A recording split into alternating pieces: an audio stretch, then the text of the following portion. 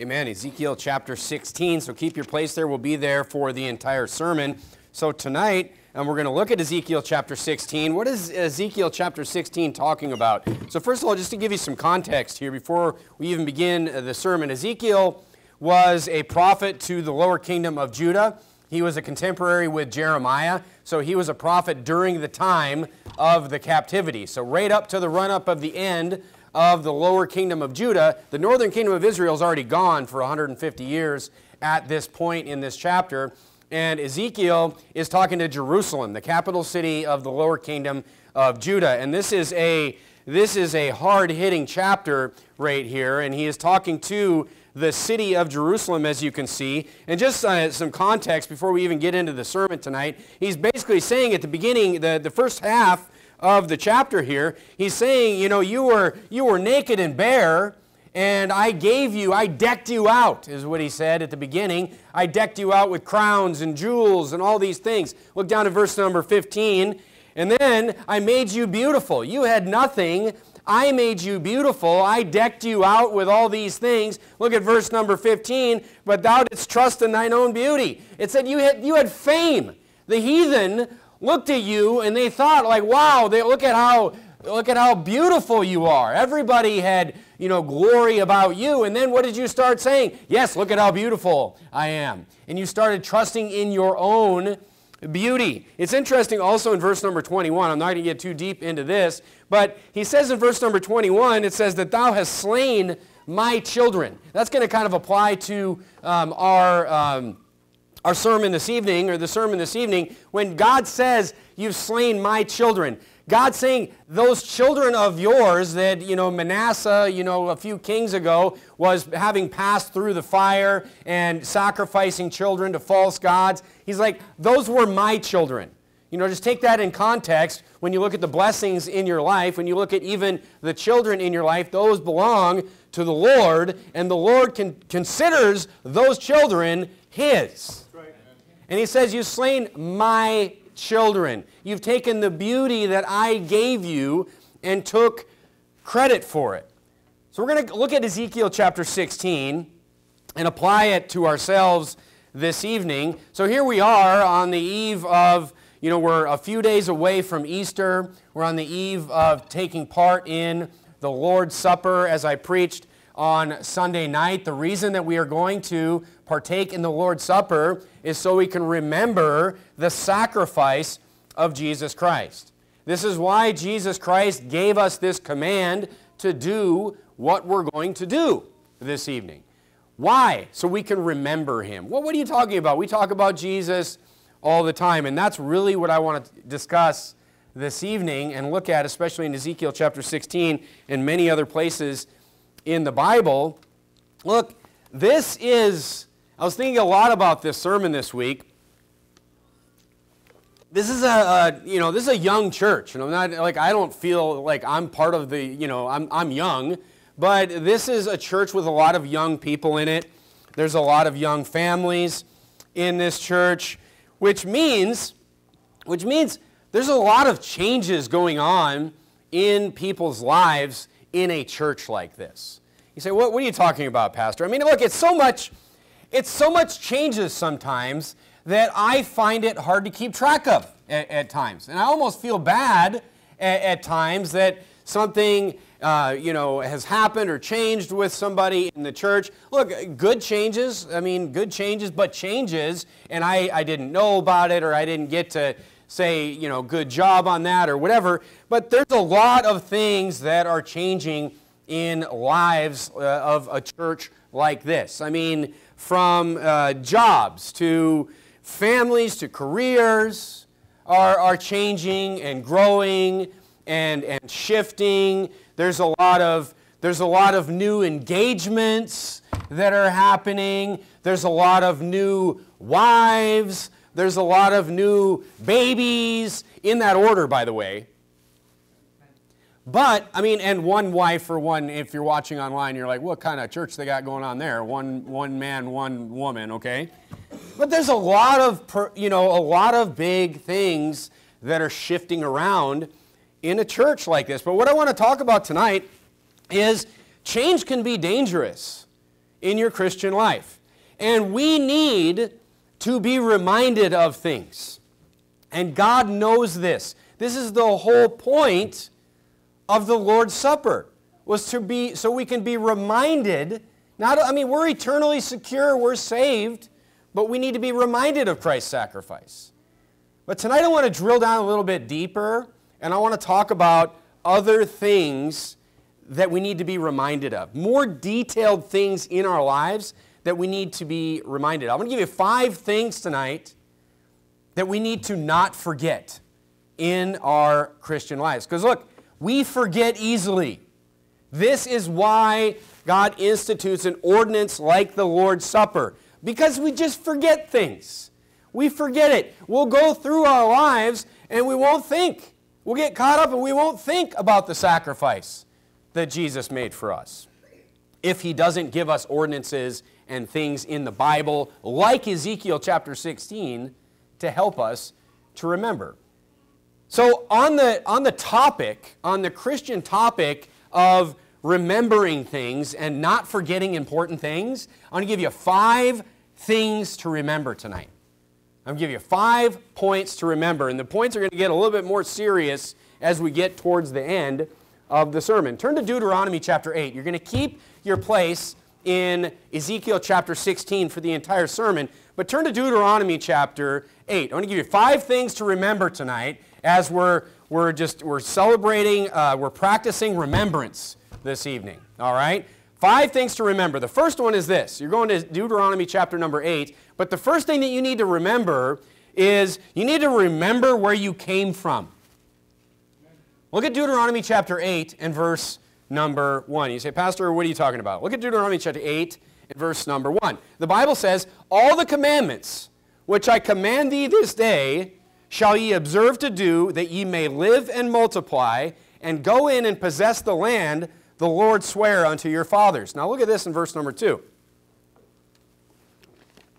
And thou shalt remember all the way which the Lord God led thee these 40 years in the wilderness to humble thee. What did he tell them to remember?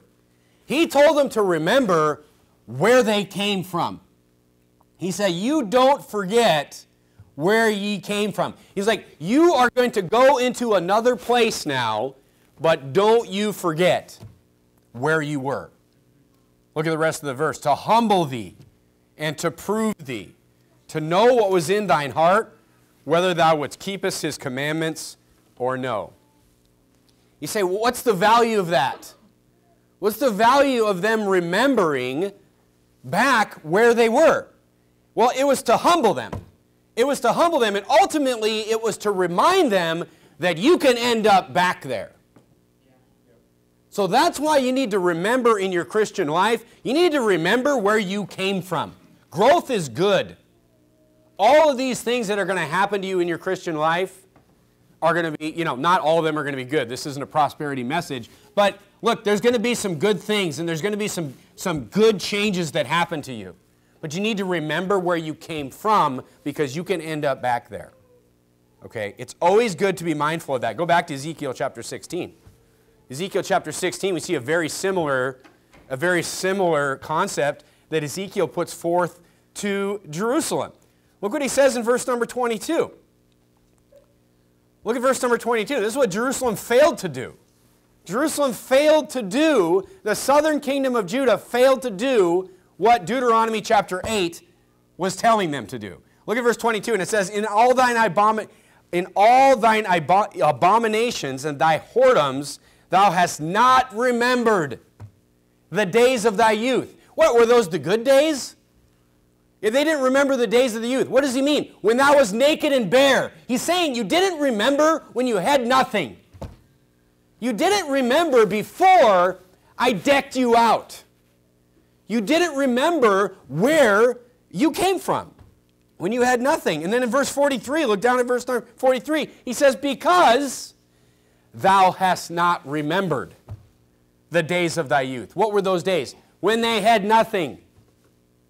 You see, those people in Ezekiel chapter 16, they literally took all the things God gave them And I mean, isn't it infuriating just reading it? They took all the things God gave them, from the jewelry and the fine linen and the clothing and the earrings and even the oil, and put it at the altar of a false god. They took all the things that God gave them and they used those very things to build the high places, to turn against God. They used the things that God gave them when they were naked and bare. Why? Because they didn't remember thy youth. They didn't remember where they came from. Don't forget where you came from, is the first thing that we need to remember. Because we can always end up back there. And I don't care what we're talking about. I've said this before. I'm old enough to know that there's going to be good years and there's going to be bad years in your life. I'm old enough to know that there's a million different things that make things work out or make things not work out. Always remember where you came from, and look, it will help you appreciate the blessing of where you are. I mean, I appreciate, personally, I am very thankful for all of the hard times in my life. I'm very thankful for those. You say, what kind of hard times? All of the hard times. The spiritual hard times, the physical hard times, I'm not saying I would want to go and do those things again, but I'm thankful that I can remember that. This is one thing that I'm pretty good at, is remembering bad times. Financial bad times, those are all very valuable memories for me. Because I don't want to forget where I came from. You know what? I want to appreciate where I am. And I want God to see that, you know what? I don't need to be sent back there. I want to appreciate where I'm at. Turn to Isaiah chapter 55. So the first point, the first thing you need to remember is where you came from.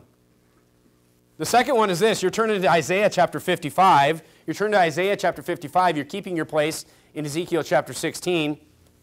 Isaiah chapter 55, look down at verse number 10. Here's the second thing you need to remember tonight. Second thing you need to remember tonight is remember how you got here.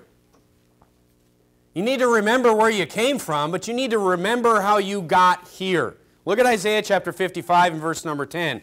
The Bible says this. I mean, we talk about verse number 9 all the time. We've read that many times. But look at verse number 10 tonight. For as the rain cometh down and the snow from heaven, and returneth not thither, but watereth the earth, and maketh it bring forth and bud, that it, what is it? The rain, may give seed to the sower, and bread to the eater. Notice here how you have on the earth, you have somebody sowing, you have somebody that has seed, and somebody that is sowing that seed. And what are they doing? They're growing, they're putting labor in, and they're coming out. They're coming out with bread. But it didn't come from the hard work.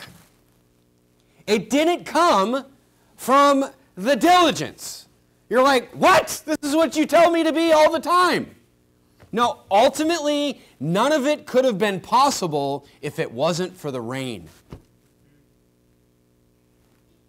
You see, all those things in the middle are required. The hard work, the diligence, all that stuff in the middle. But without the rain, there will be no bread. Without the rain, there will be no seed for the sower to sow. Don't forget the source. Without the rain, there's no chance of bread at all. I mean, think how crazy it is to just focus on the stuff in the middle, the hard work, the diligence, all these different things that the Bible talks about, but then to forget about the rain. It'd be like fixing up a car. It'd be like fixing up a car and like going and getting a classic car and fixing up we saw an old Cadillac out soul winning today. I'm just like, man, that would just be such a great car if somebody would just spend a little bit of time on that thing. It's just sitting there with flat tires. You go out and you fix the tires. You go out and you take it over to the Mako paint place for $5. They'll paint it for you, you know. You get all original OEM parts and fix up the motor and fix up the transmission and all that, and you don't put any gas in it. And you're like, it won't run. That's what that's like. You focus on the seed, you focus on the sowing, you focus on the diligence, you focus on all the stuff in the middle, and you forget about the rain. You forget about the source. As you grow in your Christian life, you get the right things in, you get the right things out, you will see blessings. This is not a prosperity gospel tonight, but you will see blessings in the environment in the United States, in California that we're in right now. You will see blessings from that. Especially today. You can make it today. It's possible. But you cannot afford to forget the rain. As a matter of fact, the mature Christian will realize the more bread that they get, the more they need to focus on the rain. That's really, we have it exactly backwards. The people in Ezekiel chapter 16, Isaiah chapter 55, it's exactly backwards. More bread, more rain. More focus on the rain. Don't forget the rain. It's essential to it all.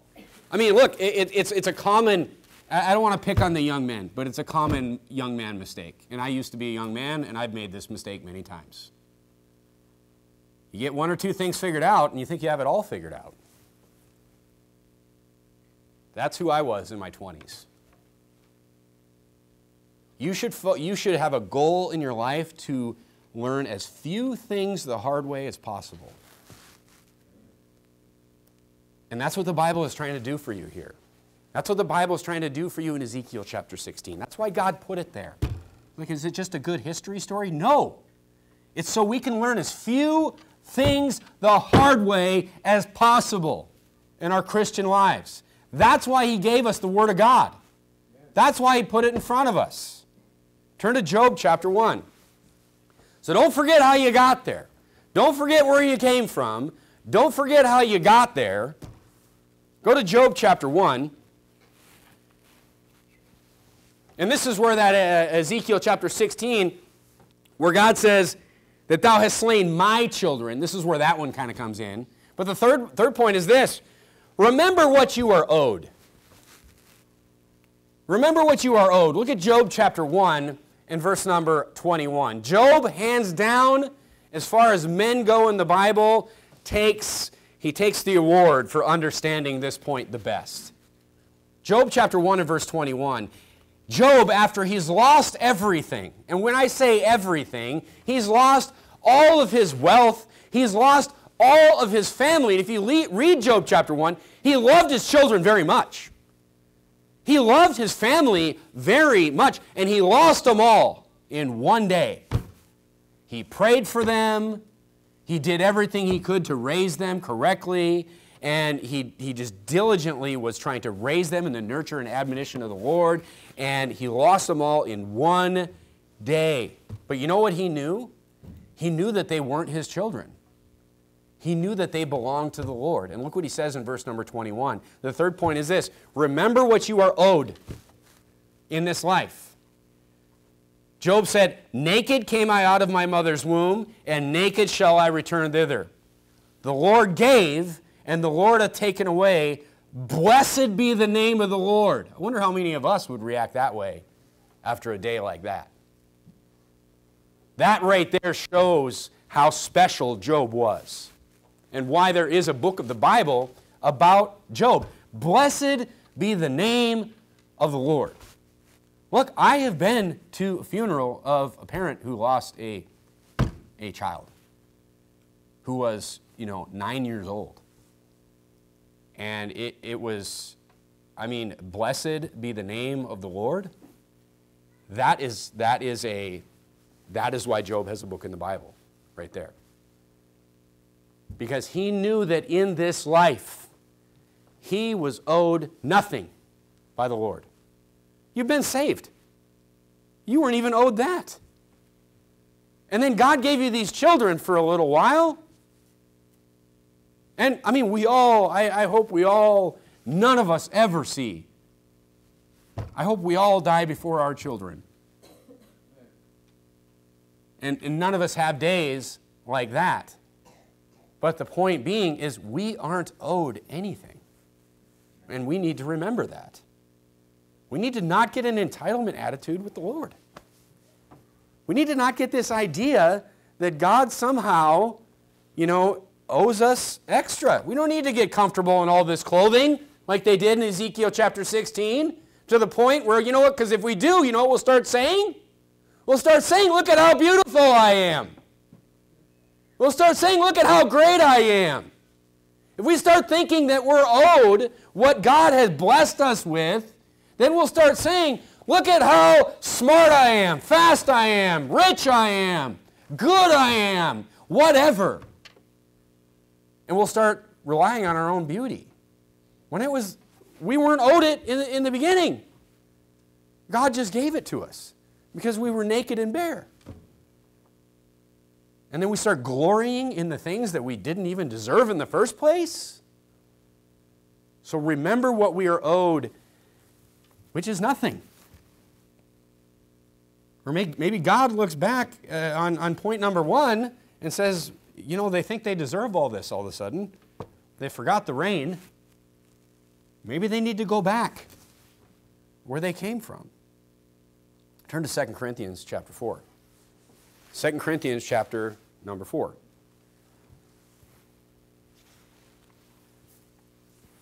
So remember that we are owed nothing.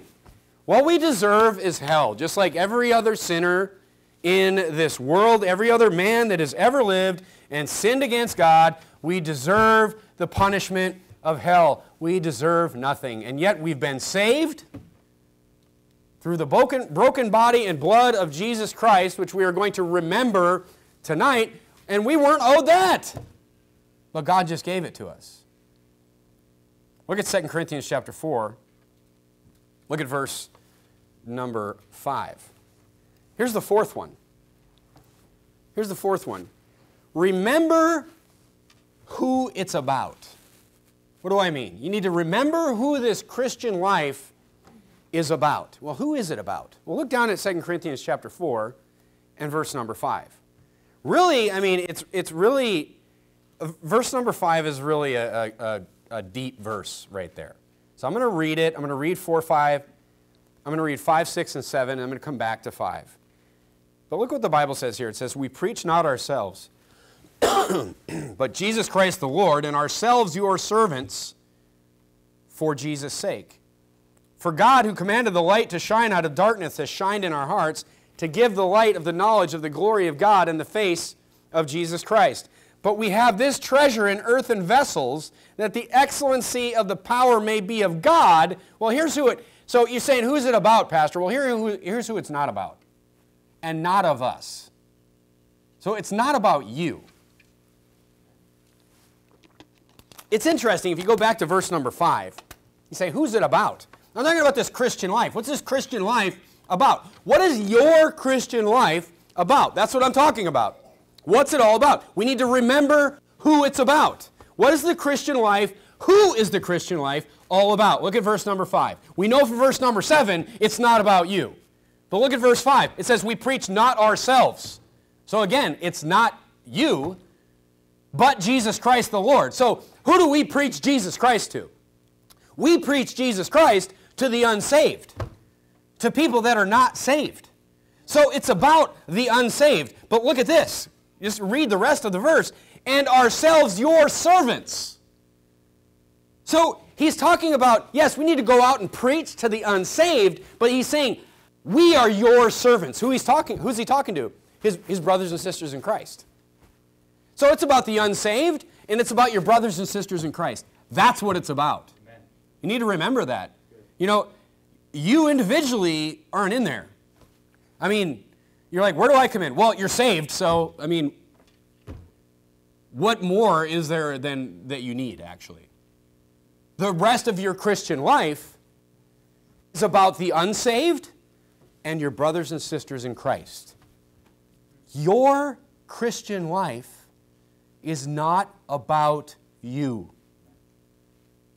You are nowhere on the list. Your children. See, you are saved. But what this is saying is, you affect others. That's what your Christian life is about. It's about you affecting others. The unsaved and your brothers and sisters in Christ. Turn to 2 Kings chapter 10. See, the Christian life, here's what you need to understand. The Christian life is contagious. Your Christian life is contagious. You say, what do you mean Christian life? Well, I mean, soul winning. Soul winning is a big part of the Christian life. But you know what? I mean, we talk a lot about soul winning, and we should talk a lot about soul winning. But you know it's not all about soul winning. Because if the Christian life was just soul winning, we wouldn't have to come to church. What would we have to have this building for? What would we have to, we could just do like what everybody else does. We just do online church. We just phone it in. But no, we're not to forsake the assembling of ourselves together. It's not just about soul winning. It is about church life. And, the funny thing about church life is that people will pray for a church, and then, I can't tell you how many times I've seen this, but people will literally pray for a church, and then that church will come, and then they won't want that church. It's crazy, but it just happens over and over. And what you need to realize about your Christian life is it's not about you. You affect others. The Christian life is contagious. This is why it is so hard to start a church. I've said to my wife many times in the last few months, this thing's kind of moving under its own power now. I mean, I'm not saying like you don't need a pastor. That's not what I'm saying. But it is so hard to start a church because it is completely just the only contagion is the pastor and the pastor's family.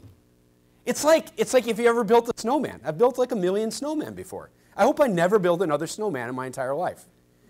But how do you start building a snowman? You make kids, it's not that much fun. You make a little snowball, and then you got to roll this tiny little snowball, and then and it's impossible. It just takes forever to get this snowball to start growing. But as soon as you got a ball like this, we're making snowmen now. It just grows so quickly. The Christian life is like that. It's contagious. The Christian life is contagious. But look, you want to be contagious in a good way because it works both ways.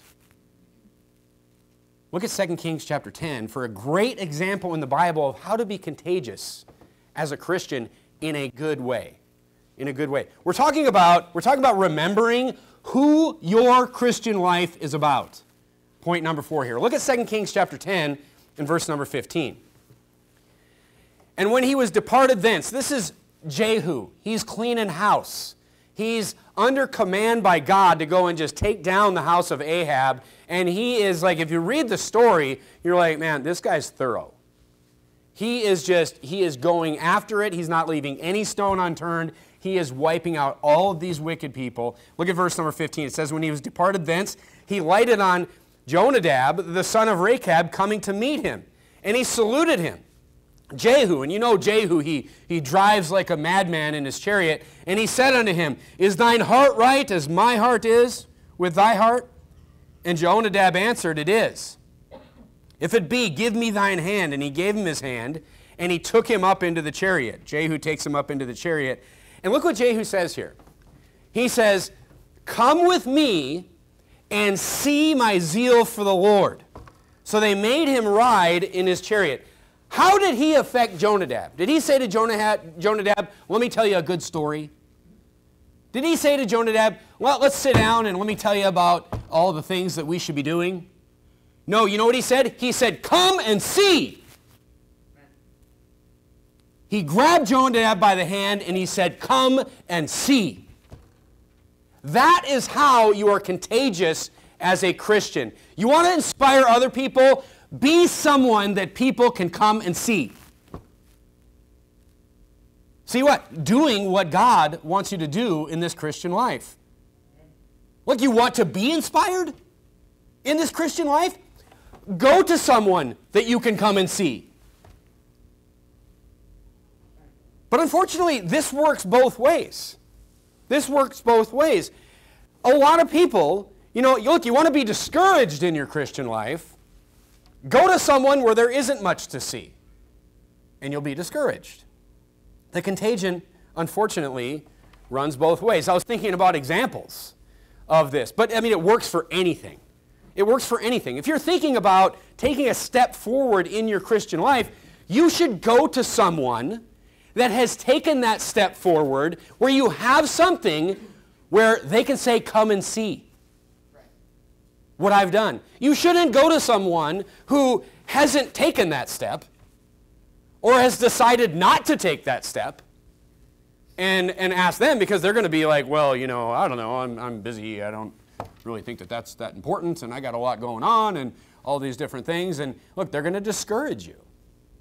You must be affected by people that you can come and see what they've done in this Christian life. That's how the contagion will work in a positive way for you. Just think about men's preaching night coming up. Maybe there's somebody who's never preached at a men's preaching night. And maybe they're thinking like, should I preach at men's preaching night? You know what they should do? They should go up to someone who's going to preach at men's preaching night and say, I was thinking about preaching at men's preaching night. They should never go to someone who's never preached at a men's preaching night and be like, what do you think about that? And they're like, I don't know, it seems scary, and I don't really want to, it'll just discourage you more. You have to go to someone that you can come and see their zeal for the Lord, where there is actually something there. Like so many people, this works in every different thing, but so many people just take advice from the wrong people. Like that's just like a life flaw for some people. Look at mothers. Look at mothers like homeschooling. I'm sure moms have seen this with homeschooling. Like if you go up to somebody who doesn't homeschool and be like, I don't know, I'm kind of stressed out about homeschooling, and they don't homeschool, what are they going to do? They're going to be like, yeah, well, it's horrible. You shouldn't be doing that.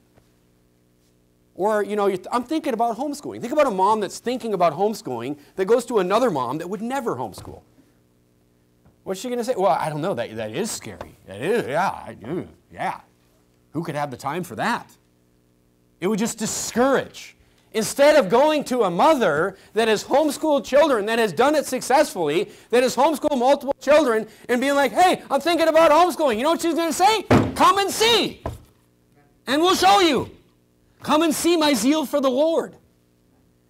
And that is how a Christian life can positively be a contagion to someone and pull them up.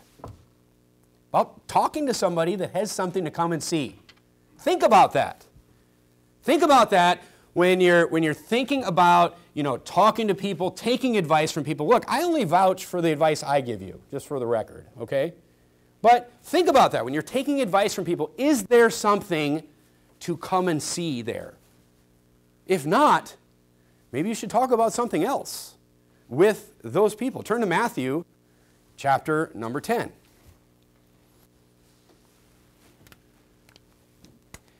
I think part of it is that people sometimes go to people for advice who they know will give them the answer they want to hear, which is this is a horrible thing that you should never do. One thing, this is why people don't come to the pastor that much.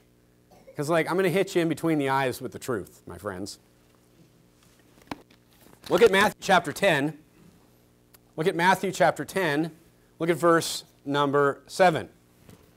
So remember who it's about. It's not about you. It's about everybody else. It's about the unsaved. It's about your brothers and sisters in Christ. It's about your children. It's about the future generations. That's what it's about. Number 5. Remember why we are here. Look at Matthew chapter 10 and verse number 7. And this is a quick point, and then I'm going to kind of conclude, wrap it all up for you tonight. But remember why we are here. Look at Matthew chapter 10 and verse number 7. The Bible says, and as ye go preach, saying, the kingdom of heaven is at hand. It is really about the kingdom of heaven. Who is it about? It's about the unsaved. It's about our brothers and sisters in Christ. But what is it about? It is about the kingdom of heaven. That's why we are here. You say, what is the meaning of life? The meaning of life is about the kingdom of heaven. That's what it is. Free. You didn't have to give me anything for that. Why am I here? The kingdom of heaven is why you're here. Why am I saved? So you can go get other people into the kingdom of heaven. That's why you're saved. So what are you doing? That's why we are here. What's the meaning of life?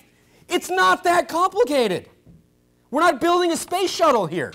It's about getting other people to come and see what you didn't deserve. And so they can have that free gift too. It's really just about the kingdom of heaven. That's what it's about. But people forget where they came from. People forget how they got there, or how they got here. And they forget that you're not owed anything. They forget who and what it's all about. And that's why you see Christians doing nothing with their Christian life. Because they've forgotten all of these 5 things that I just showed you tonight. Go back to Ezekiel chapter 16. See, Ezekiel chapter 16, I mean, isn't the Bible brilliant? Oh yeah, the Bible was written by man. I mean, what in the world? Ezekiel chapter 16, you have a prophet preaching against Jerusalem. He's preaching a message against Jerusalem, but he's talking about the Christian life cycle, is what he's talking about. He's talking about the Christian who gets, greatly blessed by God and forgets everything as he preaches against Jerusalem. They started with nothing, and they used all the things God gave them. Look at verse number 60. Look at verse number 60. They used all the things God gave them to turn against the very God that gave them those things. Look at verse 60. Now, if this doesn't, after the sermon, if this verse doesn't pop out at you, look at this. Nevertheless, verse 60. Verse 60. Almost the end of the chapter. I mean, that was a brutal chapter. He's calling them whores and whoremongers and just whoredoms. I mean, he is just he is just not pulling any punches at all. Talking about this city. But look at verse number 60. Nevertheless, you know what that means? Even after all that, I will remember my covenant with thee in the days of thy youth, and I will establish unto thee an everlasting covenant. I mean, that's an eternal security verse right there. I mean, he's saying even after you do all those things, you forget where you came from, you forget how you got there, you forget what you're owed, you forget what it's about, you forget who it's about. Even after all those things, I will not forget my everlasting covenant with you. You're still sealed. I may have to send you back to the wilderness. I may have to take your garments away. I may have to strip you naked and bare again and humble you, but I will not forget. I'm glad God doesn't have the same memory problems that we do at the end of the day. In verse number 61, see, there was a reason for the judgment. There was a reason for the captivity. In verse number 61, he skips right to the end of their captivity and says, then thou shalt remember thy ways and be ashamed. Go to verse number 63. That what? Why are they going to go into that captivity? Why are all those horrible judgments going to happen to them? That thou mayest what? That thou mayest remember. See, I started out this sermon, I kind of tricked you. I said we're a young church and we're changing and things are changing in your lives, which is true, but here's the deeper truth. Your life is always going to be changing. There's always going to be things going on in your life. The key is this, and this is the reason for a sermon like this.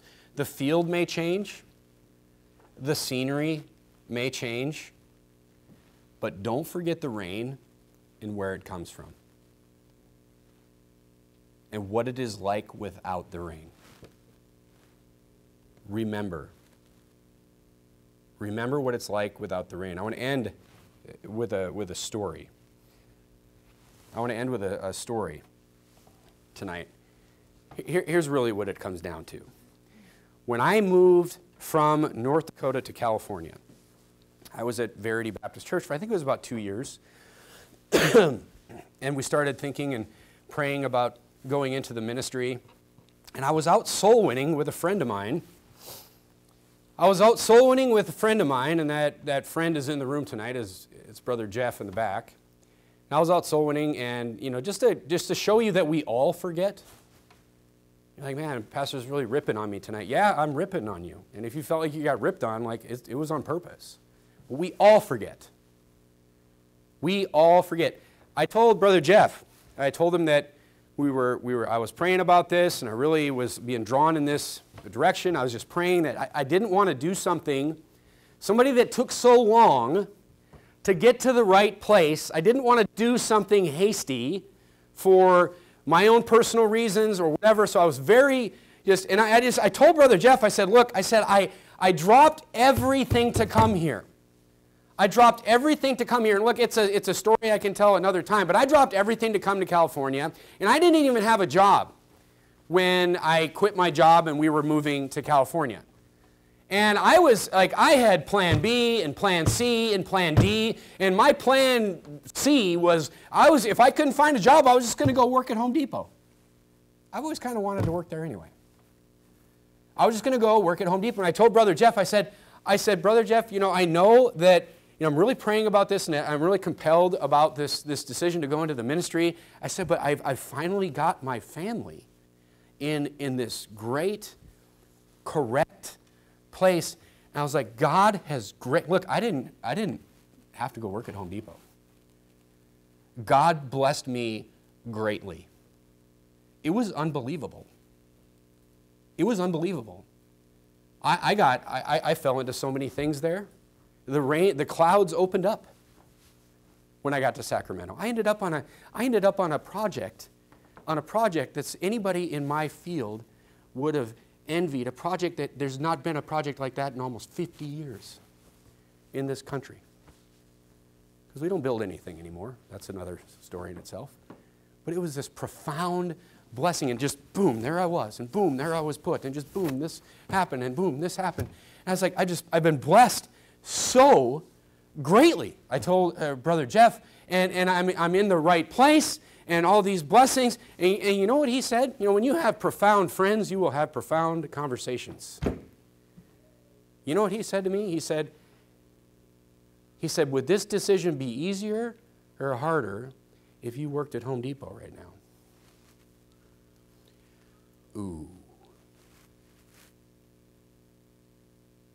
You have profound friends. You have profound conversation. You want to talk about iron sharpening iron?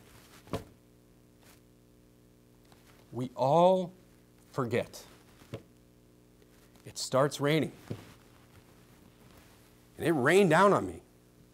It rained down on me. But we have to remember where the rain comes from. And ultimately what it's all about and who it's all about. Let's pray.